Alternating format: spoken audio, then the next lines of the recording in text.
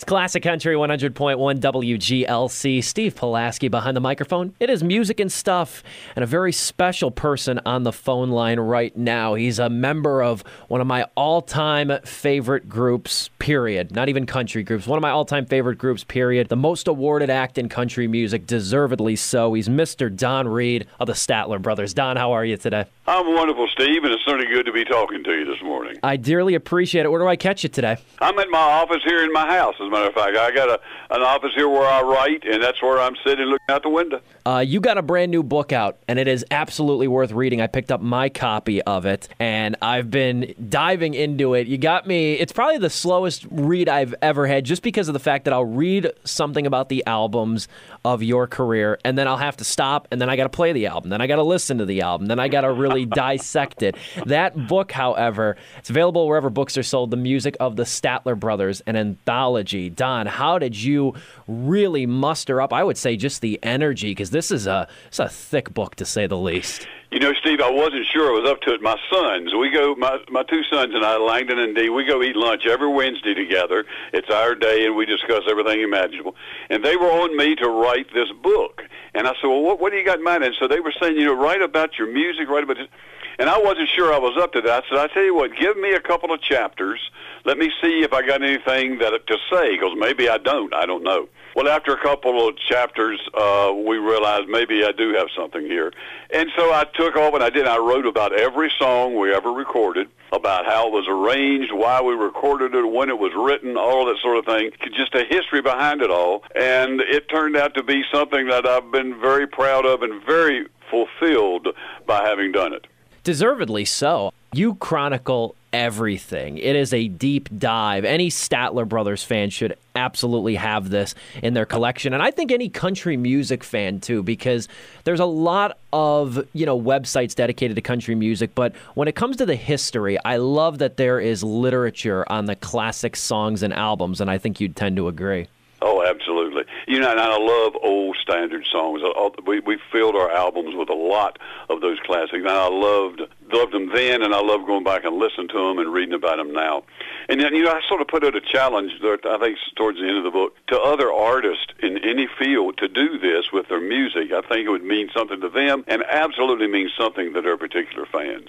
Yeah, and I'm the kind of person, too, when I listen to music, especially country music, I'm the one who looks up the lyrics and I parse it. I try to read between the lines, and this is something that's, loans itself to that, too. And it's led me, again, down a whole new path for you guys. Like I just listened to last week. Every time I was getting in my car, I was listening to that excellent 10th anniversary album. And what was really sparked me was I sat down. As I wrote, I listened to each song in order as I sat here in my office and wrote.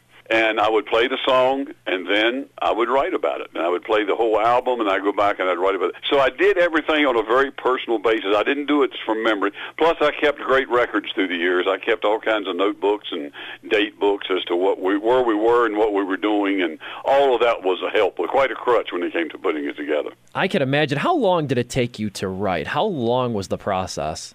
Oh, it was probably a good year and a half that I dedicated to it. That's The Music of the Statler Brothers, an anthology. Again, available wherever books are sold and well worth picking up. There's also, too, a really beautiful dedication to the late, great Harold Reid, your brother, in the beginning of the book, and obviously passed away last year. That was hard news for, I think, me and any other Statler Brothers fan, but you are obviously the closest person to Harold. He was a brother. You called him a partner, a confidant. This is a loaded question, but the impact he had on you had to be pretty immense.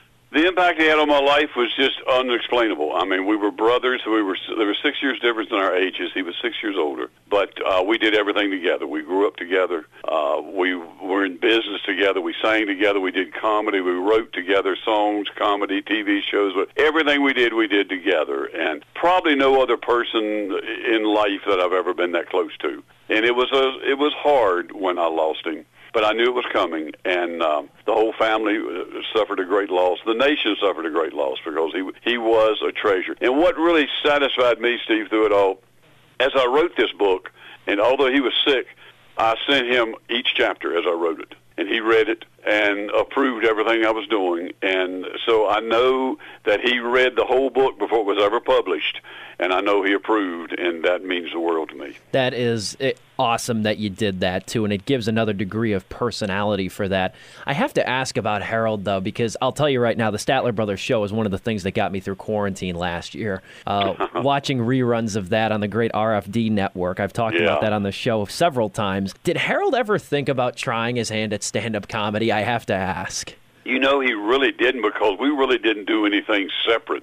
We didn't sing as soloists. To go out and do it on our own. We didn't do so what he was doing, he was very well satisfied with what he was doing. We would write comedy routines, but he was such a quick wit that he would just add to it and add to it to where it was all his by the time it was over with. Those are treasures. I encourage anybody to look up clips of the Statler Brothers show because, you all bring something, and he ties it together with that, like you said, that quick wit. Yes. And it was like that when he was a kid. He was like that off stage. He just had a knack for it. And it was just, sometimes he would laugh, and I would say, I never heard that line before. He said, strange enough, I haven't either. He was hearing things for the first time in his head when he would say it. I absolutely love that. How are Phil and Jimmy? You keep in touch? Doing good. Jimmy, of course, has got his career of his own going and just doing great. And I talk to Jimmy all the time, see him all the time. Phil and I just saw him at church yesterday morning, so we see each other all the time. We still have our offices here in town, so we're still close and still together. I've heard in the past Phil called the silent Statler because, he always kind of, I don't know if he blended in, but he kind of you didn't really hear as much about him. And I've always loved Phil. That makes me happy to know that he's doing well. That was Phil's personality, and that is his personality, and that was kind of carried over on stage. He was the quiet one, but he was so very musical when it came to he was the adhesive tape that kept us all together harmony-wise. He knew music. He was great with it. He knew everybody's part. Anybody had a question, what note am I supposed to be on? Right? Phil's the man who would tell you. So he was that glue. And I always read about you guys online, the history. Obviously, you've done an excellent job of kind of chronicling the history of the Statler Brothers. And I got to be honest, maybe it's just the music industry as a whole. You always hear about, the down times or the squabbles and the fights and everything. Yeah. And I know that, surely there had to be lulls. Surely there had to be a couple rough patches. How does a group like the Statler Brothers, you guys specifically, span for 5 decades and have such a positive run? I cannot find a negative word about you guys. You guys seem like you had the sunniest history on the planet, and I love that. Well, we got along well together. We grew up together. We were kids together, and we were teenagers together, so we got along well. Now, there were times we'd say, I think we ought to do this, or somebody'd say, I think we'll do it. But we never fell out about disagreements or different opinions. Never a disagreement. But just having different opinions is nothing really to fall out about. And we realize we're a group, and we're going to do things as a group. And as you read, I won't go into it this morning, but as you read in the book, we had a way of choosing what songs we were going to sing by majority votes. And that's how we would go through that 4-star system that we called. That's how we chose all of our decisions, so the majority was always satisfied. So I just read a lot about you guys, obviously start with Johnny Cash, and then do that for 8.5 years, and then go on to do your own thing. Even how the Statler Brothers name, even how the band name came to be. It's just all very positive. There's a lot of bands that get their own biopic, but I'm I just don't see if you guys would get a movie. I just don't see where the conflict would be. I think we had a wonderful background, and you mentioned Johnny Cash. He was our beginnings. Without him, there would be no Statlers, and we can't say enough of good things about that man. And I have to ask you too: do you keep up with country music as a whole today? Are there any country acts that you follow?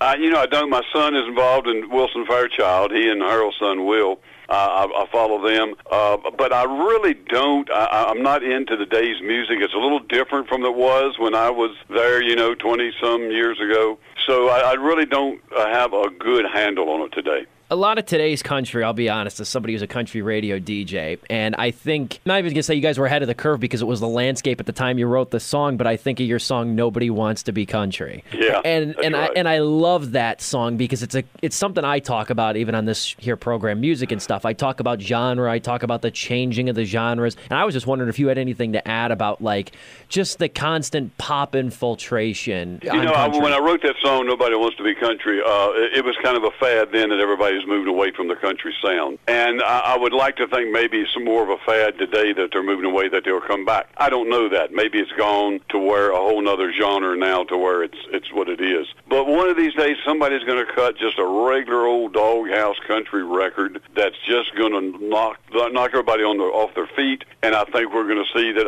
country music is still alive. Isn't that wonderful? And I'm looking for that. I think there's a lot of artists that are definitely doing that. Neo-traditional is kind of the word now in the country landscape, but you do get a lot of pop influences encroaching. And some of these artists, I just think, like, you desperately want to be pop. And I just feel, as somebody who's been a country fan really since birth, like, you're using this genre as a launch pad for the pop genre because it's easier to break on country. And I like to ask artists just their thoughts on that. Plus, it's a bigger market, so everybody's shooting for the bigger market instead of shooting for their heart, so what are you going to do? You guys really wound up staying true to that sound. I mean, you go back to, I believe the last charted single you guys had was Small, Small World, which is mainly Harold and Jimmy on that song. And I'm like, that song came out in, 1990, I want to say, somewhere around there? Oh, somewhere in the 90s, yeah. And I just think of it because I'm like, this was 1990. It even sounds, it doesn't sound like the sound of the 90s. I mean, you had, just a couple years later, just think you had Tracy Byrd and Toby Keith, and I love that. It's like it's wholesome, and I wind up using that word for your music a lot. Well, that's, and a lot of people would be turned off by that, or maybe embarrassed by that, but we weren't. It was wholesome, and we enjoyed it, and it was for the family. And we had terrific crowds always because families would come to the show. They would come and bring the kids and the babysitter, and they would all come, and it was a nice time and a nice feel in the concert. To that point, I'm a film critic, and I actually picked up a copy of the Statler Brothers farewell concert a while ago on DVD to review that and to write an excellent, phenomenal final show, first and foremost, Don. Thank you. Thank you very much. That's the thing that I was struck the most about, too, is like looking at the audience. You can even see it on the show, too. You had grandmothers. You had children. You had people, married couples, young and old. It was, anybody from 9 to 95 was there and enjoyed you guys.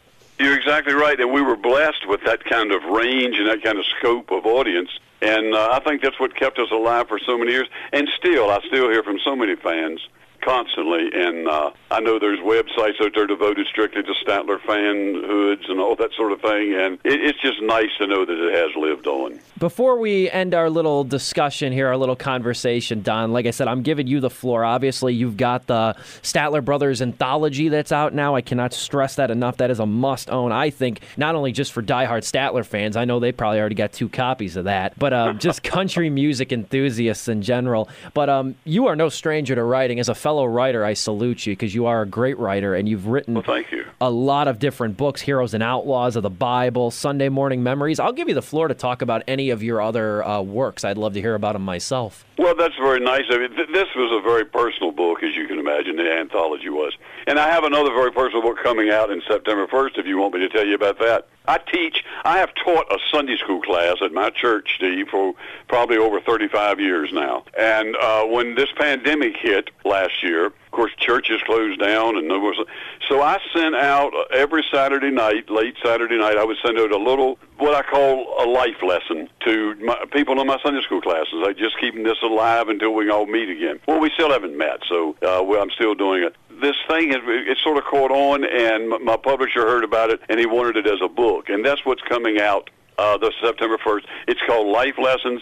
It's just like 90 little chapters about anything that was on my mind and my heart concerning life and morality and living and the Bible or what have you. It's all that together, and it was just kind of a nice, fun things, a lot of humor, a lot of inspirational things, and I've had a wonderful time. It got me through the pandemic, just being able to write those things. So it's Life Lessons coming out September 1st. I'm definitely going to have to pick up another copy of that. Hopefully I'll be done by this with the Statler Music Anthology, but again, I told you before, man, I read a chapter on an album, and then I got to listen to that album, and then I get stuck on the album and having to listen to it. So I'm so glad you've gotten so deeply into it. That makes me feel good. No, I love you guys. Like I said, you guys have been one of my all-time favorite acts since I was a kid, so it's a real pleasure being able to talk to you, Don. I wish you and the family nothing but great health and positive spirits. And again, the music of the Statler Brothers available now wherever books are sold. And Don Reid coming with some more goodness come September. That book, Life Lessons. I'm going to have to make a note of that as well.